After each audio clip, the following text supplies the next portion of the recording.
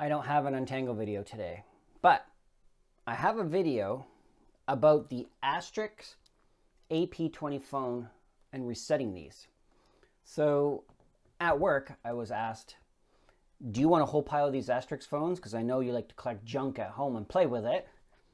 Of course I did. So I have 20 of these phones and I can't do anything with them because they got a password on them. And for the life of me, I Googled for 3 days how to figure out how to reset these phones, and I could not figure it out. And then I phoned them, and their support was awesome. Like, I had a result in, I don't know, 5 minutes how to reset them, but it didn't work. So they emailed me a code how to do it, and I tried that several times, and I just could not figure it out. So I posted on the forums again saying, can't figure this out. What is going on? It was just the way that you have to enable the boot mode and then push the key code. After you do that, the phone resets and works. So now I have a whole pile of these to play with. I'm going to give a couple to my friend. They're in like immaculate condition. I guess we did a project and they didn't like the phones or something. I don't know. I don't know what the whole story is, but I know that I got them for free and I could play with them at home. Did a whole bunch of reading online, and it looks like Asterisk PBX server is free, and it's not really that hard. Now, in my house here, I use a free PBX over a VPN system with a friend of mine, and I have one of these awesome little wireless phones, and I walk around the house, and I use it all the time, and it works great. So I think I'm going to challenge myself this year to figure out Asterisk and set up my own PBX phone system in the house and see how that goes.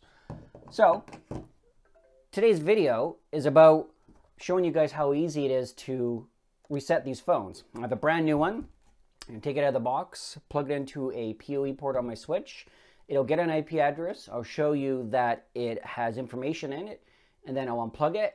We'll go into the way to factory reset it, and then we'll go from there. Pretty easy video, but for the life of me, could not figure it out, and I saw tons of posts online saying people can't figure it out either. So I hope this video helps somebody out there in the future, and we'll go from there. So I'm going to set up the camera, plug in the phone, and we'll go from there. Okay, so we got one of these phones right here. Take her out of the box.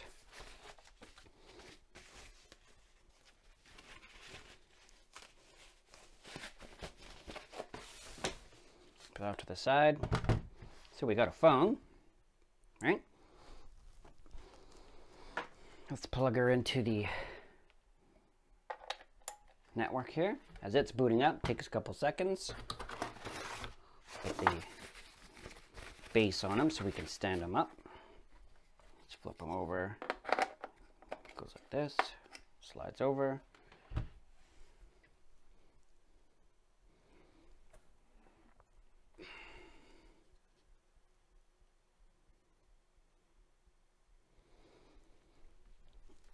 Okay. It's going to let the phone boot up, and then we'll see what's going on there, and I'll show you guys what it looks like.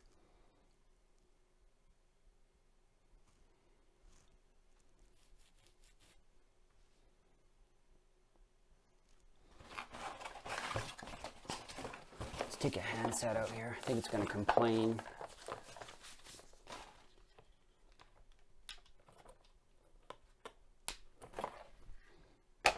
This on here so it doesn't complain. So we got, it's online. Up here in the top corner, it's showing that there's no network. Hopefully that'll, oh, where's my, oh, it's too much glare on the screen, but anyways. So, the phone's online. If we go exit and we try to go into the menu, so settings, advanced, and we try to put in the default password of 789, we get incorrect password. Sorry, it's not coming up on the screen too well there. So that's just to show you that it's online and working. It's got information on there. So now what we want to do is turn it off and then turn it on, put it into boot mode, and then we will factory reset it. So pull this out. Wait a second. Plug it into the right port here. So we got computer, and we have network. If we plug it in the network, it'll be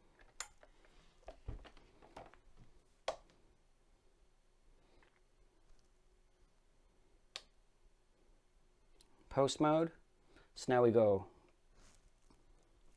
star pound 168, clearing all.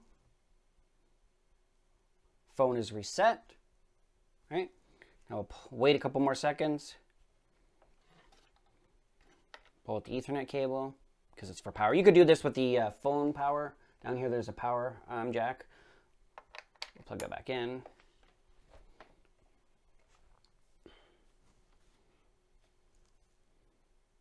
My good old untangle mat thing up here.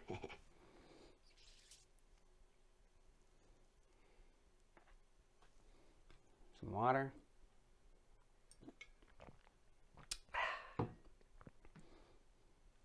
Okay. Give it a couple more seconds. And we're back at the phone. So now we should go into it and we see nothing in here.